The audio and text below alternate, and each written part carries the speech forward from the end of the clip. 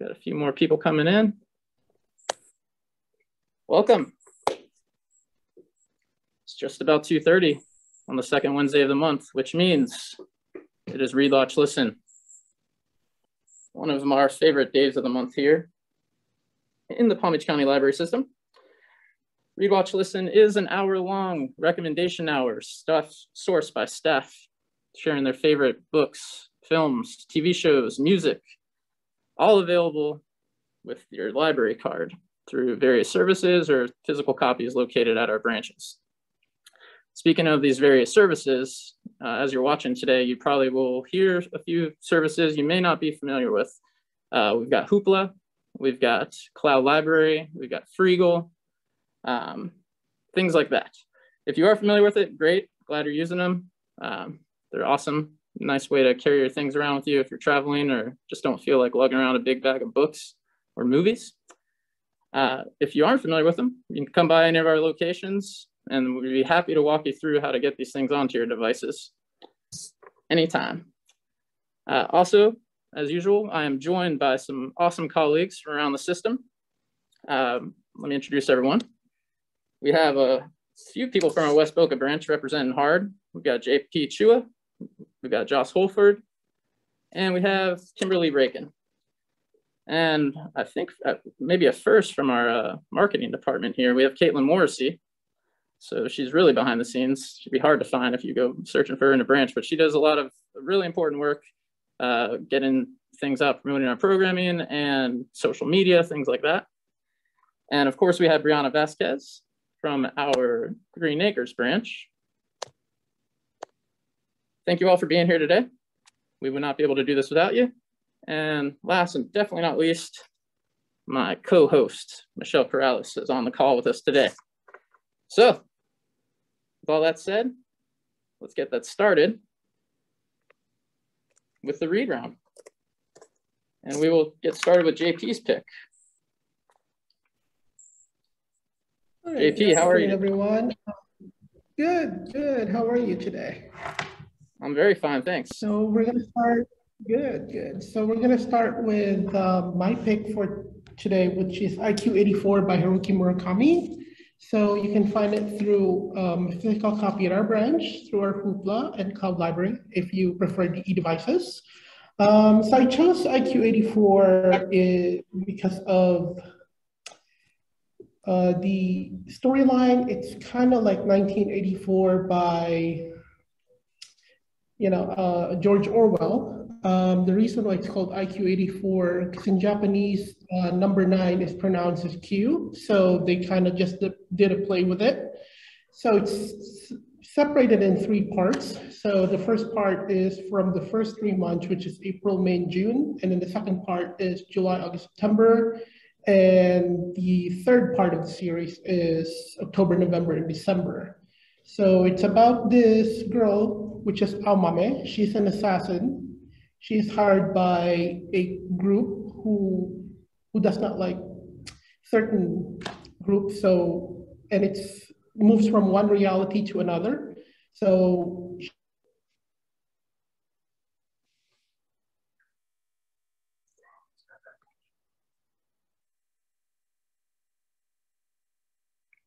I may have lost JP. I'm not sure if everyone else can hear him. We lost you there for a second, JP. You were in the middle of explaining the plot a little bit too. So I'm not sure if everyone lost you. So I'll go a little bit more. So it's about Aomame. So she's an assassin. She comes from a different reality. She moves from one different reality to another. And then you have Tengo as well, who is a literary agent, and he's in the present, but he doesn't know which reality he's in. So it jumps back and forth. It's a little bit confusing. It took me a while to actually reread and re-listen to the book, finally understood it. And the reason they compare it to 1984, because you have the utopia, the cults, which controls everything. So people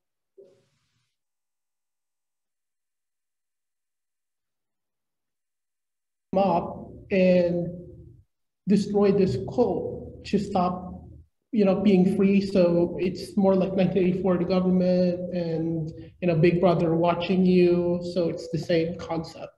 So if you like the science reality, jumping back and forth like the timeline, this would be a good book. It's a very big book. It's like 983 pages all in all.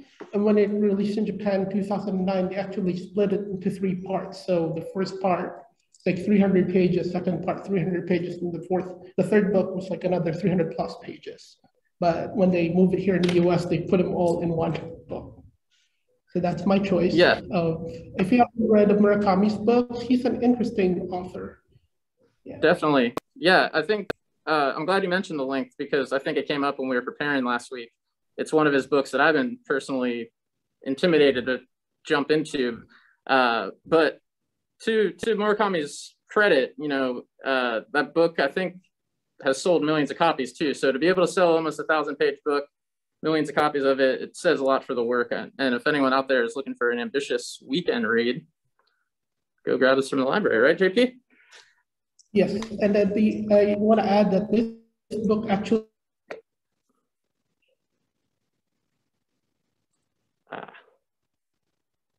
Yeah, we might be having some connection issues down there, JP. I'm sorry. Yeah. Okay, it's actually chosen as the best book literary from 1980s to 2019 in Japan. This book. Very cool.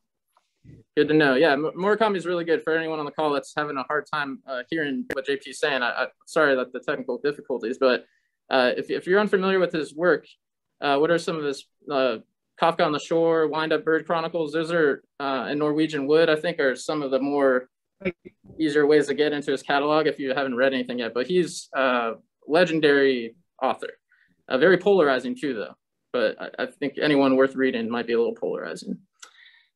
All right, we'll move on to the next one.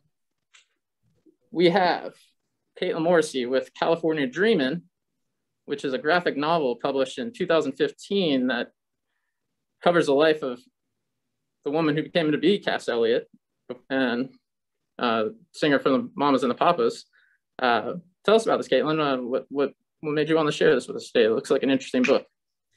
Yeah, I love this book. It's probably one of my favorite graphic novels I've ever read. I'm not really into graphic novels typically.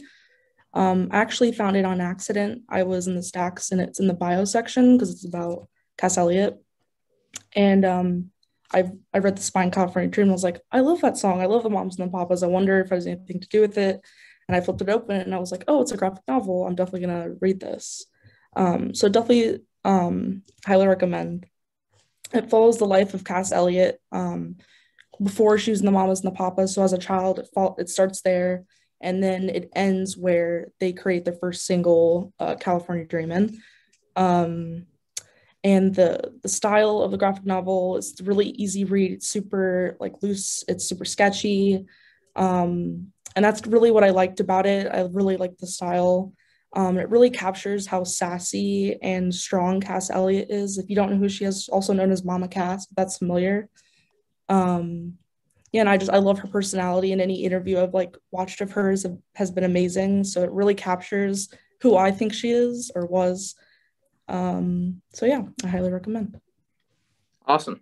I'm a fan of the Mamas and Papas. Fortunately, I would say I'm only really familiar with some of their bigger hits. I don't think I've really spent too much time with an album, but I'm sure that's an awesome story. And I will second, I'm sure everyone on the call will too, the beautiful moments of walking through the stacks and just letting something catch your eye. Yes. So I kind of miss that a little bit, staying inside mostly nowadays, but when things get back to normal, I think browsing is I'm due for a good browse through the stacks. So thanks for sharing that one. On to Brianna Vasquez from our Green Acres branch. She's here to talk about Angie Thomas's latest, Concrete Rose. If you're not familiar with Angie Thomas, she released a book that was very successful in the recent past called The Hate U Give. That was made into a motion picture that was also successful. I believe Concrete Rose is set in the same neighborhood as The Hate U Give a few years earlier. You want to tell us something about it? This is actually like a prequel to The Hate U Give. Mm-hmm. So it follows, I think, Big Maeve. He's the father of the girl who was the main character of The Hate U Give. So it follows him when he's about 17 years old, and he finds out that that he got someone pregnant, and it's someone that he's not even in a relationship with. So him trying to like figure out how to be a teen father and what it means to like really be a man and stuff like that, and like just him figuring it out, because he was his father is in prison because he got caught up with like a lot of gang violence and stuff like that, and because he's like the son, he's expected to join the same gangs and follow in his footsteps. But now that he has a kid on the way, he doesn't really want to have that future for his own life or for his son. So I just like, it was really sweet, and it was a really quick read, and I love it so much. I don't normally, because I work at a library, so I don't buy books anymore. It's just easy for me to just like read them and return them. But this is something I'm definitely going to buy for myself, because I can see myself rereading it again and again. It's just like really well written. Angie Thomas is such a great writer. Yeah, I can't wait to read this one. I really did enjoy The Hate U Give, and looking forward to this one too. Do you know if they're going to be doing a film for this one as well, or has that been? I'm not sure about this one. I know her second book, On the Come Up, is currently being made into a movie. So I think they're just focusing on that one. But I don't see why they wouldn't, like maybe when they're done with that one, look into this one, because it's a really good book. Yeah. We'll keep our ears open for any film news. Yeah. And thanks for sharing that, Brianna. It brings us to Josh Wolford with Darius the Great Is Not Okay. Debut novel by Adib Khorram, award winner. Tell us about this, Josh. I love the cover. Hello. So Darius the Great Is Not Okay is obviously about Darius, who his grandfather he's dying of a brain tumor. And so him and his family decide that they need to go to his mother's home country. And it deals a lot with intersectionality and what it's like to be too American for one country, but not American enough for being in America. And just like how he always feels different. And Darius deals with depression in his life and anxiety. So it also talks a lot about mental health rep and how and he's always being asked why he just can't be happy. So it deals a lot with like so many societal issues, mental disorders, depression. It does a really good job of focusing on those, but not making it all about those issues.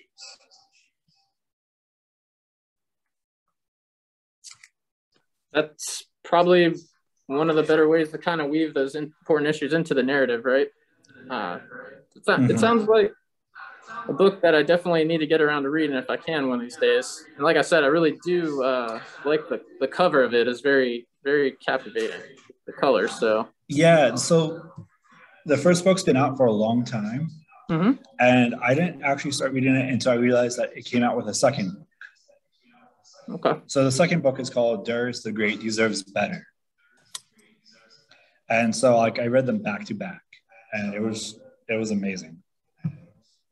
Very cool. Well, if you have time to read it, that's a good recommendation there from Josh. Thanks, Josh. Brings us to Kimberly at our West Boca project branch as well, with the Thank You Project, published in 2019. I did see that the author also has a podcast that sounds pretty interesting, Kimberly Midlife Mixtape. I don't know if you've come across that. It seems pretty cool, where she interviews a lot of folks in their midlife and kind of how they're dealing with that mentally and physically. Anyways, that was just a cool thing I picked up on. Tell us about why you decided to share this with us today. So Nancy, the author, she was embracing like her milestone birthday. So she decided to take on her own thank you project to write letters to people who impacted her life. So basically the book just gives you like the tips and tools that she learned along the way, and like just giving you ideas of like who you could write to. So it's like it could be your friends, your family, your cousins, like your doctor, or like even the person at the grocery store who was like nice to you. And then she said that with each letter, you should print it out and bind it into a book. So on those days that you need like a little pick me up, you can go back into your thank you project letters and reread them. Very cool. Yeah, that's awesome. Sounds like maybe we should try to do it as a library program or something. Maybe we'll talk more about that, but I'm definitely into the concept around this, and more and more that I read about the power of offering thanks and gratitude, the benefits for yourself too, you know, the 3 things you're grateful for every day type thing. So I, especially in times like that we're all dealing with the world right now, I think this is a good thing for everyone to kind of keep their focus on, remembering to be grateful for what we have and stuff. So thanks for sharing. This is available at our branches. And that'll bring us to the second round, the watch.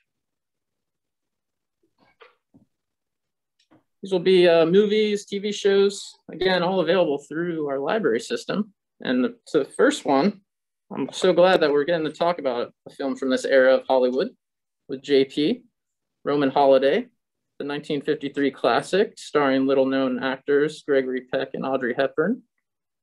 It's a romance film, JP. I've pegged you as a romantic, just from some conversations we've had over the last few months. We're in the same boat, and this is probably one of the best versions of romance, the highly unrealistic ones. Those are my favorite ones. Now, tell us more about why you picked this, JP. It's an awesome movie. Okay, so Roman Holiday, it's a classic. It's by William Wyler. He's a very prominent director back in the old days of Hollywood. I mean, he's done a lot of films. I chose Roman Holiday because I'm a big fan of Gregory Peck, of course. I've seen most of his films. The first film that I've seen him was probably To Kill a Mockingbird, which is one of his famous ones, but this is previous to that. And we can't go wrong with Audrey Hepburn. I mean, it's her first big Hollywood film. This is literally put her in the map. She's done some other films prior to this, but they're very, small parts, bit parts. And so Roman Holiday, it's about a guy, which is Gregory Peck. He plays Joe. He's a reporter. He was sent by his boss to get a scoop and dirt about this princess from a fictional European country, which is played by Audrey Hepburn. She's Princess Anne, and it's set in Italy, in Rome. And he goes there to get the scoop, but unbeknownst to him, she escapes from her duties and pretends to be a commoner. And of all the places that she drops into his lap, and they started going out, they became friends, they start falling in love, and turns out he finds out that she was the princess that he was about to get the scoop for, but he felt bad and decided not to write the letter or to write the report or news about her. So that's pretty much the gist of the film. It's a classic film. It's great for everything, it's like for young and old. The funny thing about this is that Gregory Peck didn't want to do the movie because they didn't want to give Audrey Hepburn the starring role because it's her first film. So they're like, oh, just do an introduction, you have to have the first billing. And Gregory Peck's like, I'm not doing it until she gets first billing. And he was right, because he was telling the company that did it, Paramount was like, no, we're not going to do it. She's an unknown. He's like, no, we have to do it. And she won the Academy Award for it. And Gregory Peck was right. He's like, she's going to be a big star. That's a cool story. And he was right. Very cool. Well, if anyone hasn't seen this film, I second JP's recommendation, and you can grab a copy at our branches. Thanks, JP. On to another great movie that I will second the recommendation as well. This is A Life Aquatic with Steve Zissou. Awesome soundtrack. Very, very hilarious, surreal, touching story. And I'll let Caitlin tell more about why she decided to share this with us today. Hey, Caitlin. Hi. I chose this because it's probably one of the funniest movies I've ever seen, but very subtly. It might be marketed as a comedy, but it's so subtle and it's one-liners and it's so witty that it's something I put on really like to cheer myself up. So it follows Steve, I believe it's Zissou, but I always say Zissou. I don't know how to pronounce it. But it follows him and his crew trying to find this rare jaguar shark that killed one of his previous crew members. So he's kind of getting revenge on this really weird shark. And there's a film crew that's documenting this whole process. So that is kind of the big storyline of the movie. But they come across pirates. His ex-wife is on the boat.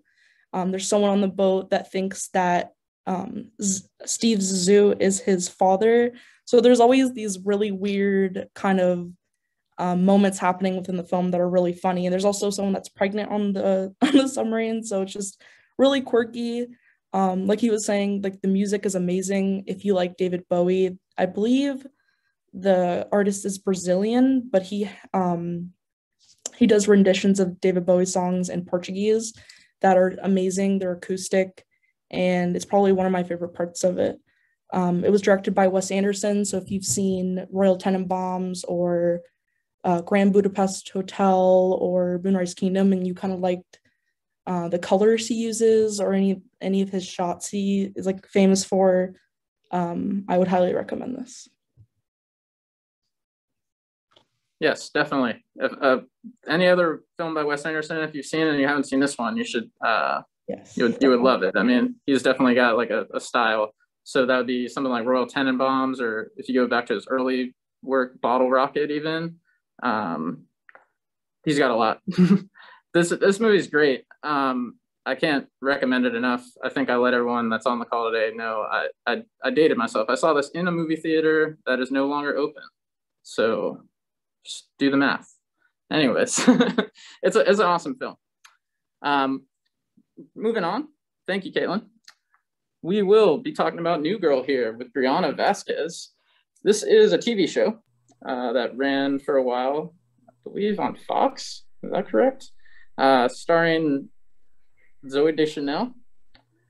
This is Michelle's second favorite show of all time. And yeah, I'd love to hear more from Brianna about why she decided to share with us today. I started watching this show recently because of the fact that they took Parks and Rec off of Netflix. So I just started binging this one. I actually finished it, but it's like my new show that I play in the background whenever I just need something to distract me. But I just really like it. It's really fun.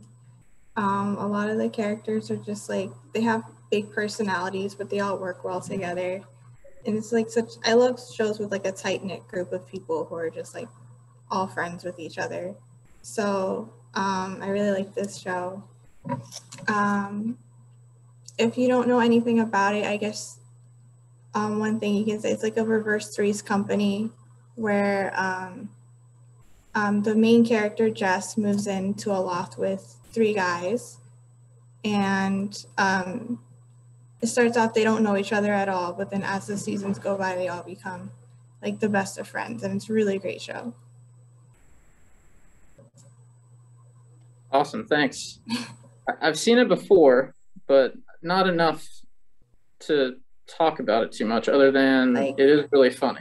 I know that. It's really silly, just sometimes, like over the top. Yeah, like people send me clips of the funny parts, so yeah. That's kind of my exposure to it. If anyone's looking for a funny show, this definitely has that like modern kind of surreal, almost random humor. Yeah, it's just a really goofy, funny show. Yeah, it's good. That's very good. Well, thank you, Brianna. On to my friend Joshua Holford, Weathering with You, 2019 animated film. This is somewhat of a epic fantasy romance. So we're sticking with some romance here. Tell us about this, Josh. What's this all about? So, Weathering with You is made by the same person who made my last watch recommendation, Your Name. And the animation, the art, everything is just so absolutely beautiful. It's breathtakingly stunning. The premise in this is our main character, the boy in the left-hand corner. He ran away from his home and moved to Tokyo when he was 16. And at the beginning, he's kind of homeless for a little while until he finds a guy who ends up helping him, and he ends up working for him for a little while. And while he's working for him, he meets our second main character, the girl right here, who turns out to be what's called a sunshine girl. And basically, she can bring the sunshine to rainy Tokyo. And Tokyo is going through a unprecedented rainy season. So many bad storms, weather and stuff during this time. And it turns out the only way to save Tokyo from flooding and having this bad weather forever is by sacrificing herself. That's what the myths and everything says. So it's all about their relationship, what it means to be a sunshine girl, what it means to be a homeless child in Tokyo, the relationship they build, and basically just what the world means to them and what makes Tokyo special, what makes their place in Tokyo special, and the relationships that they build. All right. It sounds like something definitely worth watching. If anyone on the call is looking for something, that I think I'm going to try to get around to this too. I'm still need to get to the last one you recommended first, though. Should probably be watching that order, right? No, doesn't matter. Michelle's shaking her head. Okay, well, on to the next one. Last one for this round is Last Man Standing, starring not Tim the Toolman Taylor, but Tim Allen, who used to be Tim the Toolman Taylor. I'm sorry, I didn't hear the last part you said. It's okay. It's all right.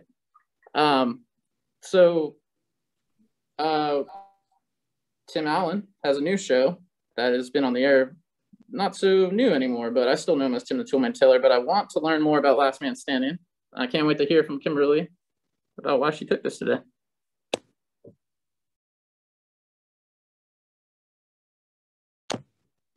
Hello, Kimberly?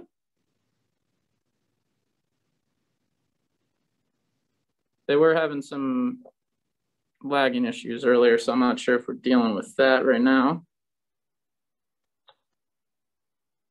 Can anyone hear Kimberly at all right now? Or is it just, can anyone let me know? No, she's muted. Okay.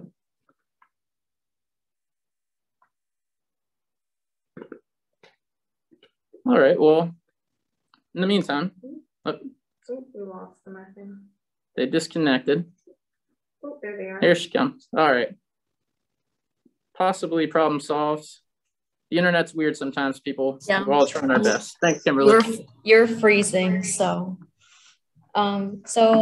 I picked this show because it kind of reminds me of Home Improvement, which he was in, but instead of him having 3 sons, now he has 3 daughters. And instead of him being like Tim the Tool Man, now he works at like a shop called Outdoor Man. And it's essentially him trying to like navigate his life, like living with like 3 women who are like very dramatic. And at like Outdoor Man, he has like a vlog, but instead of like advertising his like Outdoor Man equipment, he uses it for his like, I don't want to say like political beliefs, but he kind of like says things about like the environment, and like he makes like passes at like the political state of like the world and stuff like that. So Yeah. I like it. It's an Sounds- easy watch and like a good laugh if that's what you're interested in. Yeah, it sounds funny. Like a self-aware, almost meta kind of humor.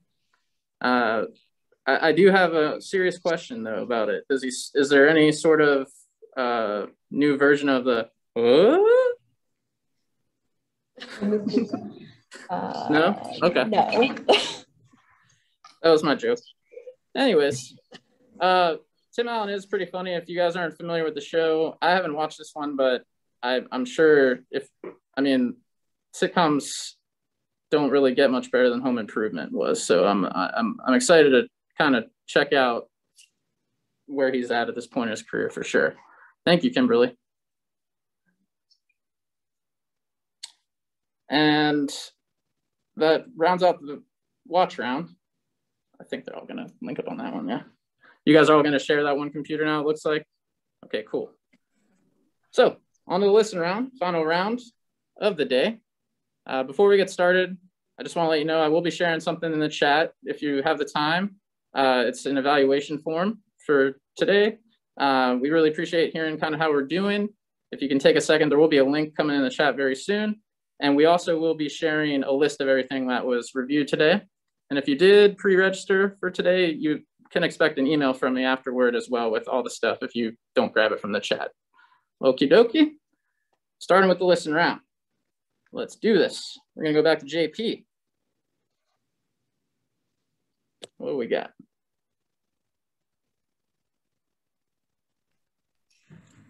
There we go.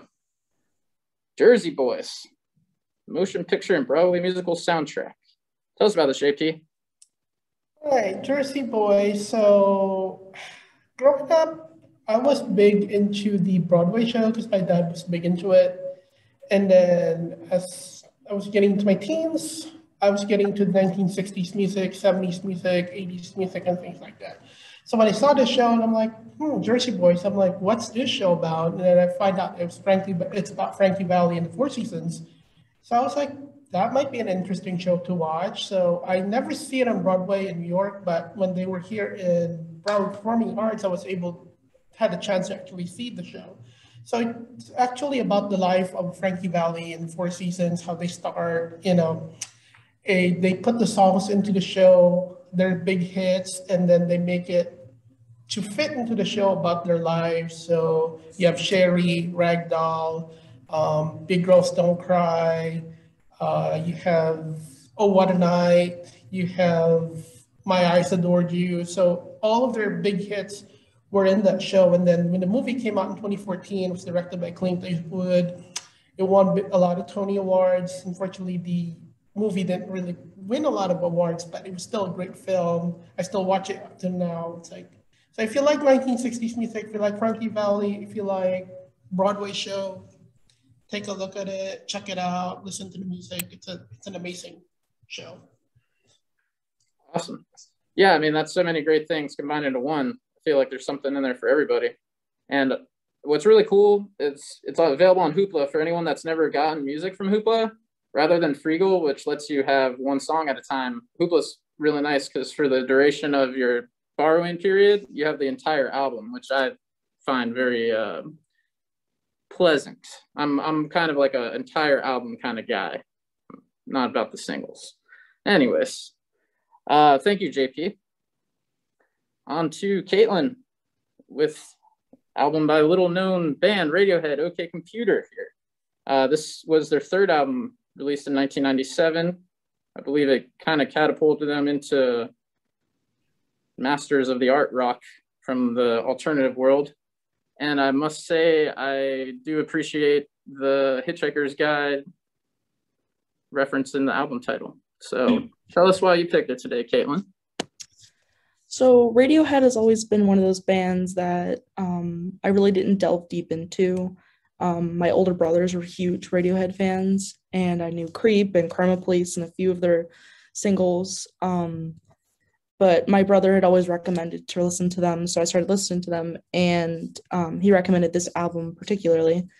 And like you said, it came out in 1997, but now listening to it in 2021, it was kind of odd because you feel like it's so contemporary, but it came from 1997 where I wasn't even born. And I don't know, it really says something about like the 21st century life and consumerism, and they're very anti-corporation and, like you said, alternative, and they're definitely art rock. And while there's a lot of songs that are really weird, I feel like every person they'll like at least one song on the album, but I understood listening to it, kind of their intention, and it really, like, I resonated with it.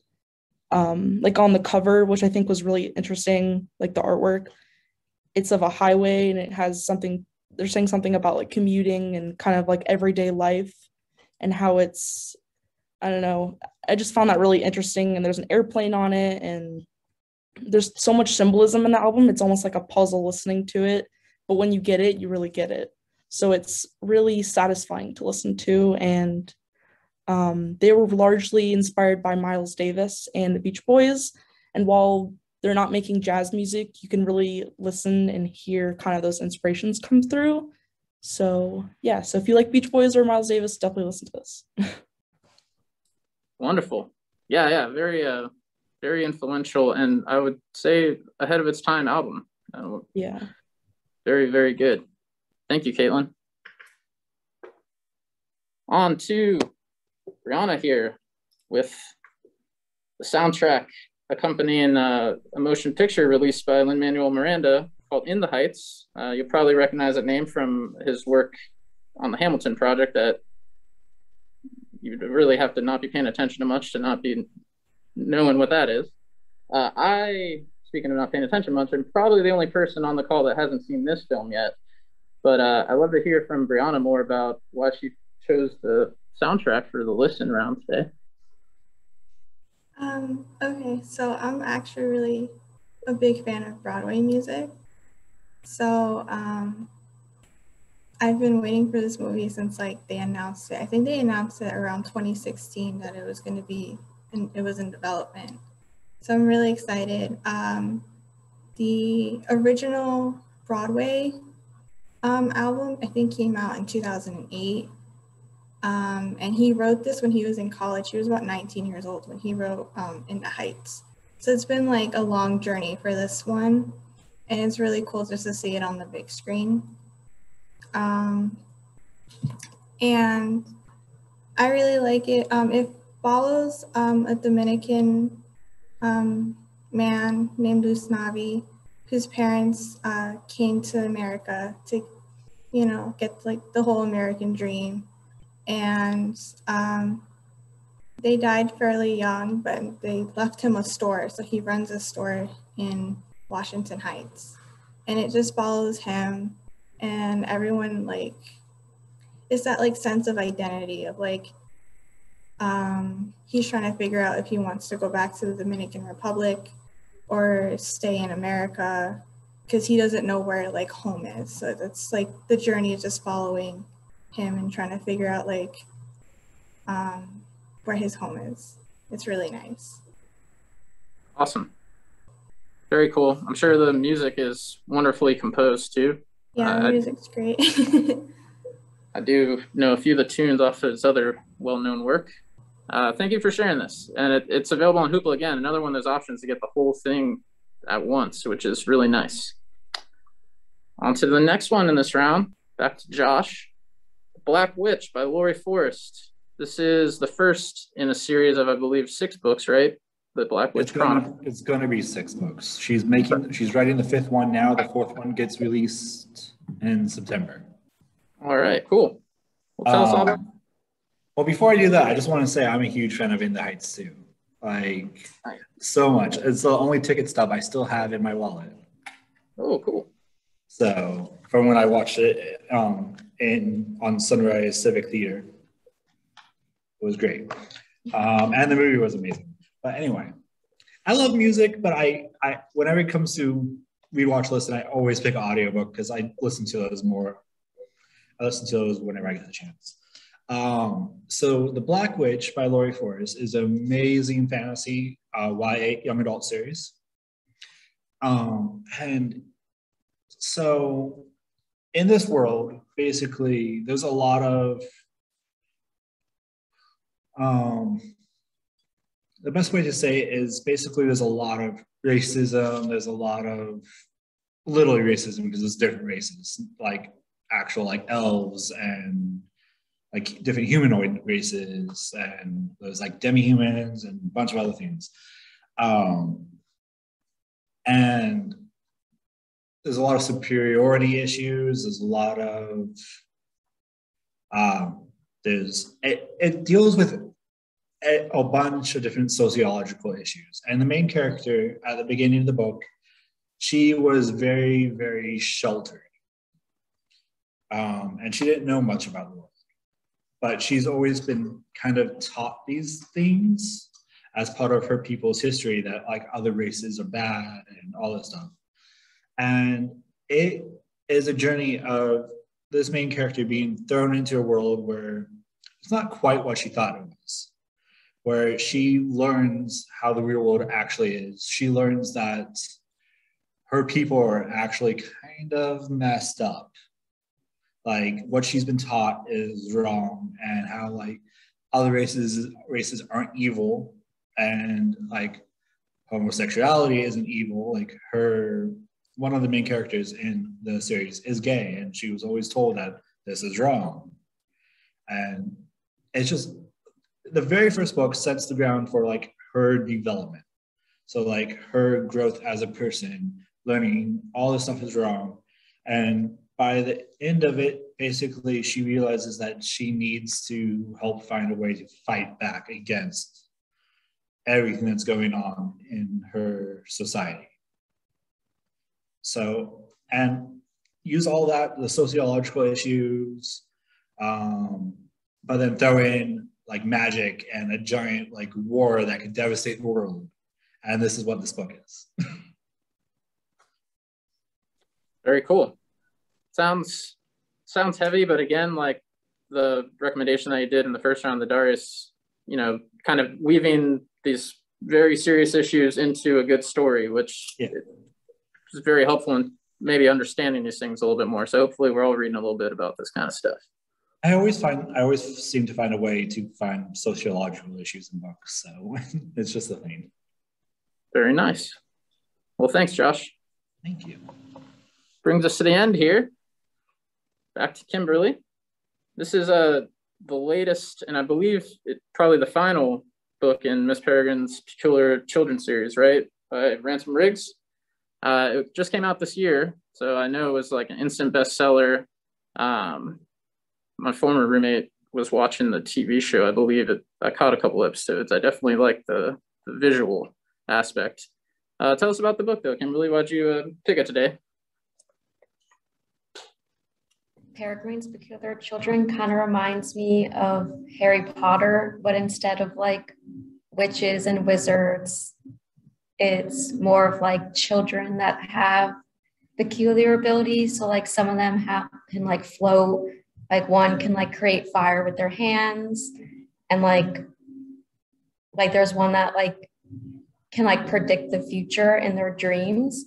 So like in this book, like Miss Peregrine's brother like comes back, and like he's stronger than before, and he's trying to like take over like all the loops that like the peculiar children live in so that they can like stay alive. And he's like where Miss Peregrine's family is, like he's making it like rain ash and like do all these like weird things that they call like the desolations.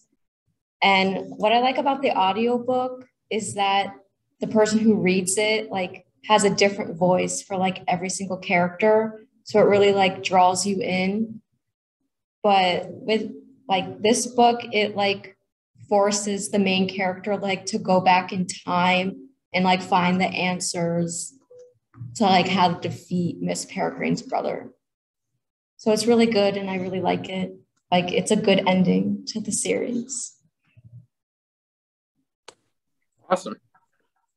Very cool. Yeah, I feel like there's something special about the way this is being told.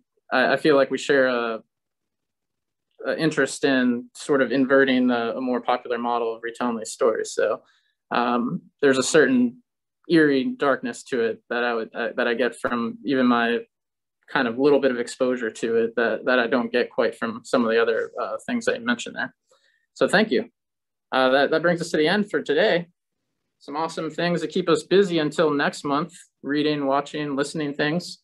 I want to thank everyone from the library that's on the call.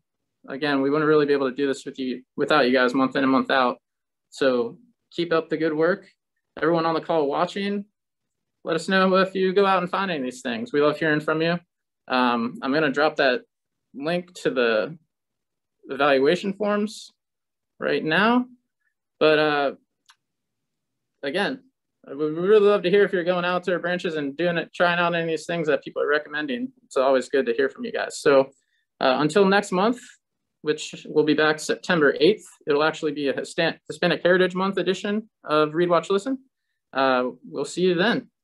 If you have any questions in the meantime, just get in touch with us. Everyone have a great day.